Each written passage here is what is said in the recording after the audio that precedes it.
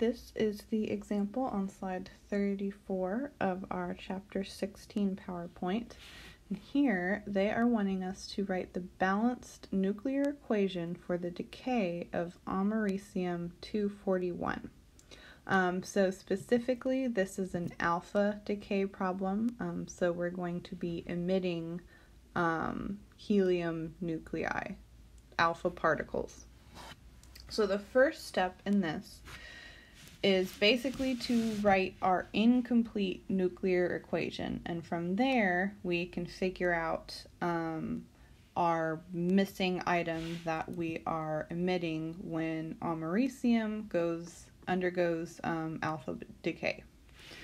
So the first step is to translate this Am241 into an atomic symbol. So on top, so we're going to have basically the format X, A, Z, where X is your element, A is your mass number, and Z is atomic number. And mass number is neutrons plus protons, atomic number is just protons.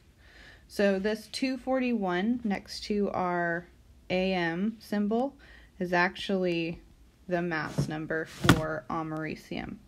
So to translate that into a symbol, it's going to be Am 241 on top. And then they didn't give us number of protons, but there's a very easy way to figure that out. You can go to your periodic table and look for americium, which happens to be in the very bottom row on the periodic table, the one that's even separate from the main periodic table, Am, and it's got a little 95 above it. Remember, those numbers on the periodic table correspond to numbers of protons. So on the bottom, 241, we're going to put 95. And that is undergoing alpha decay.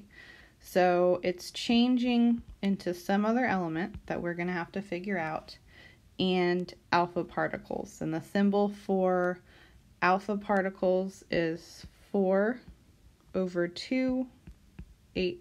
Because remember, an alpha particle, if you've been reading along in your PowerPoint, it's just a helium nucleus. So the 4 corresponds to helium's mass number, the 2 corresponds to the number of protons it contains. So really what we're looking for in this problem is to figure out what exactly that question mark element is. And from here, it pretty much just becomes simple addition and subtraction.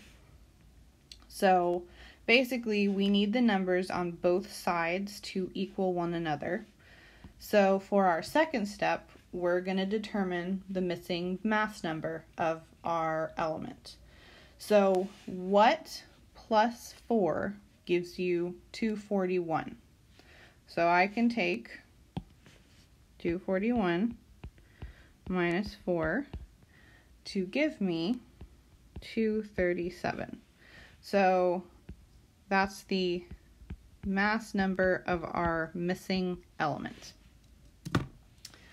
The third step is to figure out the missing atomic number, the number on the bottom. So we have to figure out what plus 2 gives me 95. So I'm going to take 95 minus 2 to get 93, and that's my missing atomic number. It's basically the top numbers add up together, and then the bottom numbers add up together. So they're kind of determined separately. So now we know we have 237 on top, 93 on the bottom. Now what's left is to figure out what element that corresponds to.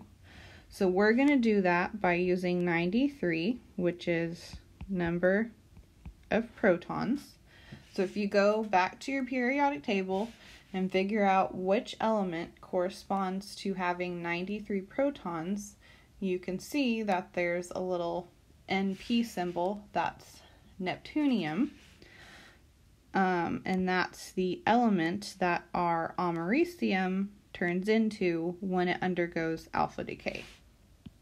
So, NP goes next to our thing, and our completed equation, 241 over 95 americium, when it undergoes alpha decay, forms 237, 93 neptunium plus an alpha particle, which is 4 over 2 helium.